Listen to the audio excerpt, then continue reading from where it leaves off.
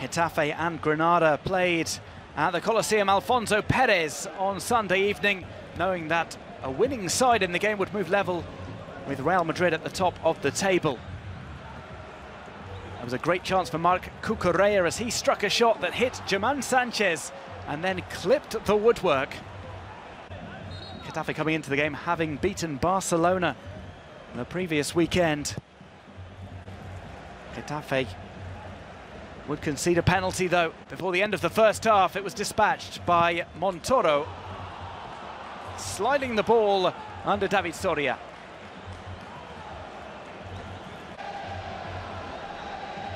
Granada, who had taken victory against Sevilla and PSV Eindhoven in the space of 6 days, found themselves ahead and were defending the lead in the second half.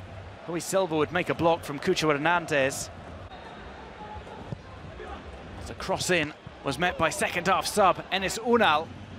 It was the best opportunity for Getafe to equalise in the second half.